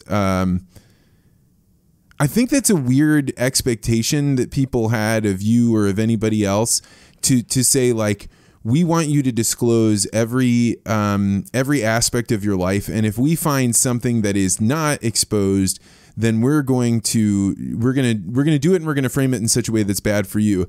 If your answer is, well, then I should have done more, the only thing that would be is you're playing a game that they set up all the rules, and then you happen to play it well enough that they couldn't get you. That doesn't seem right. No, you're right. I mean, they would have found something no matter what. And that's what they're doing still today. They continually take more and more of my stuff. I have more transparency than anybody. And that you can get my emails just by asking for them. And So then I guess I would ask, what is the change that either you wish you would have made earlier? What's the one you have to make now? Yeah, that's really, I think you have to decide where you want to be. And I think back then I didn't know. I was a semi-relevant scientist in a few relatively irrelevant areas. And I was good at what I did there, and I could have stayed there and done that. But I wanted to venture into this idea of communicating the science because I had a knack for it, and thought that I could help move the needle on the innovations we wanted to reach people that I believe in and I really do feel can help people. And I didn't know what I needed to do to get there. I just did it without maybe a goal and a plan. And I think that if I would have been more strategic about this, I wouldn't have allowed others to get me that way. Yeah, I mean, candidly, and you and I have always been close, and I've told you what I've thought all along. I assume that's what you do with me. I think that there is a very, very fine line between confidence and arrogance. And I know that before I met you, it's weird, right? Like you have these heroes, these people you see online, you see on Twitter, you see them give talks. I saw you on Joe Rogan, and then you and I met down in Yuma, Arizona, and you were an actual person. And I think even I had the experience of being like, oh my gosh, this person that I've heard of that is this amazing person is a real person. And I got to see what you were doing on the inside as being brave, right? You would stand up in places where I certainly wasn't going to. But on some level, do you think there was a time when you were maybe taking on projects or programs or positions that was foolhardy? Oh yeah, I think that there was a little bit of cockiness to it, quite often. And I think I was often abrasive. I would come off as telling people, you idiot. I can't believe you would say that. I mean, there was a lot of those instances, and there was a communications fail like horribly, but it was kind of like I knew a lot about this. I mean, I was really an expert's expert. I know this stuff inside and out. I've studied it my whole life, literally. Yeah. I've met everybody in the science communication world. There's nobody that comes anywhere close to your ability to explain things. No doubt about that. Well, and I understand this stuff so well, but the problem is that I was taking that mantle as a science fist and just, knocking people out with it. I wasn't taking, and it goes back to what we're saying about listening and trying to change the way people feel. I was able to give people more facts and more information, and that made me come off as extremely arrogant at times. And I would never want to be seen that way because that's not the way I am. I think there was also a time, and you tell me if you still feel this way. We may have a difference of opinion on this, but I feel like you took the mantle of being a public university professor as a thing that says, I have more responsibility here, therefore I have to hold myself to some kind of account. But that can sometimes be used like a little bit of a stick. Like, how can you question my integrity? I'm a university professor. I work for you. Well, you don't work for me, right? Like, do you see what I'm saying? Yeah, and I do that, and I still believe that, though. I think that's where our difference of opinion is. But see, you're the taxpayer that funds my research, and you're the taxpayer that funds. Granted, you don't live in Florida, but state of Florida pays my salary. You put students in the school, in the classrooms where I teach. So I do feel a very strong sense of responsibility to that taxpayer and to that enterprise that allows me to do what I do. I think that maybe, as you're describing it, I think it's that I'm more cynical than you. Yeah. Because I feel like, after I went to the World Bank and I saw what international organizations that get paid in the same similar situation, like we are given tax dollars by countries, and then the countries pay into the World Bank and those people pay your salaries. Therefore, I'm working for you. And I saw people doing crazy stuff there that I didn't want anything to do with. And so I don't hold any position in my mind as if you paid by the taxpayer, you're paid by, it all comes down to you as an individual. And that the fact that you work for a university holds no sway over me at all. Okay, I'm with you. So let's just say that the Morrill Act of 1862 that created the land grant system never was written. and I was sitting here, would I feel a commitment to it the same way? That's yeah, right. I would. I would. Okay. And maybe it's because it's doing the right thing. Okay. And maybe it's a profound sense of wanting to do the right thing, and at least what I feel is the right thing. And so I have to consult my, moral compass and hope that's good. And I stand to be corrected when I'm off. And I have been. I'm corrected all the time. You correct me a lot, and I appreciate that. Well, I also think the other thing that people don't understand about you, and that's what I'm really hoping this podcast conversation gives people a feel for, is that you are actually first and foremost an actual legit hardcore scientist that is cranking down on research and new ideas and pushing the envelope of what is known in the world. And I think most people came to you through the route of Communicator, that is saying things and helps us understand. And I think most people had no way of understanding how many things you're doing all at once. Like you're a man on fire, falling out of a building and still writing papers while you're on your way down. Well, and I was administrator. I was the department chair of the number 9 department in the world in what we do in fruits and vegetables, in plant biology. And I did that for 5.5 years and was extremely successful in rebuilding a department and hiring new people and, mentoring and budgeting and managing and being the resident psychologist. I did that for 5.5 years in addition to research and in addition to doing, 50 speaking dates a year. And so, yeah, it was people who know me from and so it's so funny is researchers don't know that I go teach science communication workshops. Oh, really? Yeah, they have no idea. And science communication people don't know that I have a prolific research program. And oftentimes people who knew me from university administration didn't know I did anything else. So it was compartmentalizing those different magisteria of what I did that allowed me to get a really diverse toolbox, also kept me busy for years. Well, your amount of production is something that has at many times in my life told me I'm not doing enough. I want to be doing more. I want to be getting more done, because I saw how much you pack into a day. In fact, you have a podcast yourself that just crossed the 1 million downloads? Yeah, just crossed 1 million downloads. So talk about your podcast. What do you do on there and how long you been doing it? I did it right after Joe Rogan. So many people for years told me I had to do a podcast, and I did my first one incognito with the Vern Blathick Science Power Hour. That was the first one. That was the first one.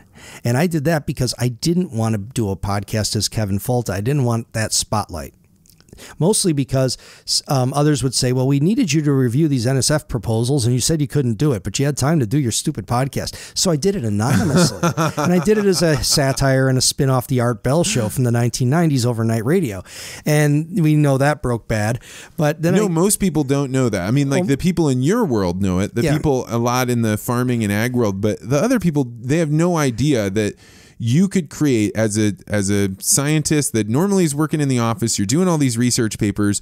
You start a podcast after you're on the Joe Rogan Experience, but you have an alter ego of a weirdo that you name Vern Blathick. Vern Blathick, Science Power. And it's super, super goofy. It's kind of a goofy take on science, and it wasn't terribly serious. That's right. But it was really funny because, and you can still hear it online, but the idea was to do science communication with a little bit of theatrical and have good so instead of it being like the original show, the Art Bell show, which was bad science and a legitimate host, making this a legitimate science screwy host. Right. And that got a whistle blown on it when I asked a journalist if she would be on to talk about her book. And she said, well, I don't understand this. This is a breakdown in transparency. This was right after the New York Times story on me being a corporate lobbyist. So she used that to throw me under the bus. So to clarify, you're running this podcast. You're just kind of having fun. You're having on a bunch of the people that you have relationships with that you've known for a long time. You invited me on it. I knew that you were Vern Blathick, and I ended up not doing it. I don't even remember why. But you then have a New York Times article that comes out, and that's a podcast. We should just do an entire episode on it. But an article comes out about you, and then that's really negative, that portrays you as being really connected with Monsanto in nefarious ways, which I know is not true. You and I have a friendship developed because I was working at Monsanto and we happened to intersect. We became friends, but that's why we're connected, not anything else.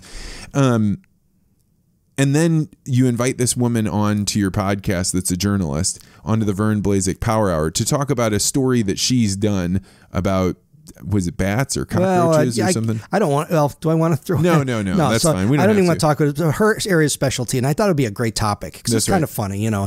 And then she said, I don't understand what this is. Why would you do this? I don't understand. She got so outraged and was like, you know, and then she writes an article about me that says, the original title was, you know, a diary of a Monsanto apologist. That's right. And then after I said to her, that's kind of a stretch for a title, isn't it? The morning it came out, I was really upset. And it was in BuzzFeed, wasn't it? Oh, yeah. And I wrote on Twitter, I said, why would you call it that? You know, because it was purely to feed off the other article and to throw me under the bus as hard as she could. That's what it was. And she said, well, I didn't write the headline. I just wrote the story. I said, well, how is that different than me doing a podcast incognito, you know? And so she changed it to, you know, seed money or something. It was really, really uncool. And so then from there, you flipped over and started doing Talking Biotech. I had to do it legit. And I started doing it as Kevin Folta in Talking Biotech. And now we're up to 209 episodes, went up yesterday, and over 1 million downloads. And it comes out every Saturday morning, no matter what. It is insane how much you've put out there, how much content you've put out there, how much you've helped students get a chance to learn how to do their own podcasting. The one episode that I think, is it Gregor Larson that does the domesticated wolves into dogs? Yeah. That was an awesome podcast, especially the second half when he really starts hammering down on how did we domesticate wolves into dogs. That one blew my mind. Yeah, he did a domestication of chickens also, which was great. Oh, I haven't heard that one. He had a domestication of chickens, and then I had domestication of cats from another scientist. But we do a lot of talk about domestication of animals and plants. How did it get from the wild to here? I love those stories, and I need to do more of them. Yeah, they're amazing. I'm reading Temple Grandin's book right now. One of them, Animals Make Us Human, I think is the one it's called. And it's phenomenal how she's talking about how we domesticated these various animals. These are just exceptional stories, and they're parts of your everyday life. And that's what I love about your show, is that, yes, it is scientific, but it's talking about subjects that are all around you, that you think you know a lot about. You think you know what a diabetic is or where insulin comes from. You listen to this and you have your mind blown, or genetics in general. So yeah, no, I had is it Santonio Holmes? He's a Super Bowl MVP. Contacted me a few weeks ago because his son has sickle cell disease, and he is part of a sickle cell foundation. I did a podcast on new remedies for sickle cell anemia, and he wants to know more about it. So I was able to connect him with the relevant people. That is fantastic. So the podcast has incredible penetration, and the fact that so many people share it and find the content. Maybe they don't care about the last episode, but you can go into this Lazy Susan of Science and pick out something you like. And there's a story in there for everyone. And and it's the guests that are great, by the way. I just ask questions. The guests are so good, and I've just been so blessed to be able to talk to such a great array of wonderful people in that series. I absolutely love it. Well, I mean, when you told me you got 1 million downloads, that nothing could make me happier, and the fact that this all started out of the ashes of having a lot of your life get burned to the ground. So I think we should wrap it up here. Let's go hang out some more before you have to take off to go to Mizzou. But thank you so much for coming by the studios. This is the absolute best. You're the best. Thank you so much. Thanks, Kevin. Well, that's going to do it for this week's interview with Dr. Kevin Folta.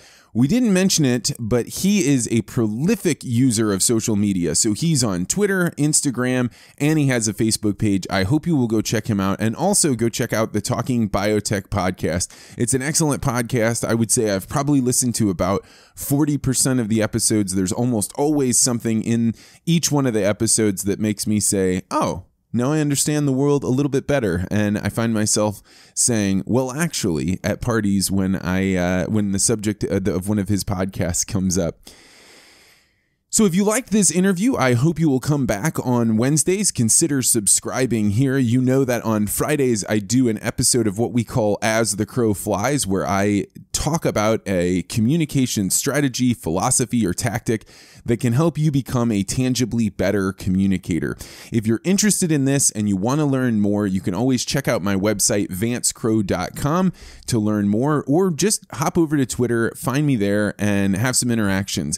One of my favorite things to do is to get a DM from a listener that says, hey, I heard this particular episode, it meant a lot to me, and I just wanted to let you know. So either let me know about a podcast interview that particularly struck you, or if you don't want to reach out to me, do me an even bigger favor, which is consider sending an episode that makes you think of a friend.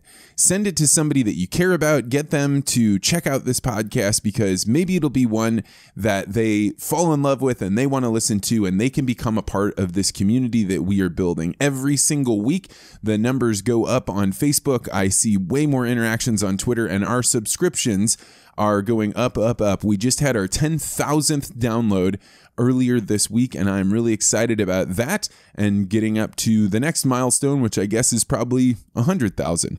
So we'll be back on Friday for an As the Crow Flies episode, and Wednesday with another interview. Thanks so much for joining me.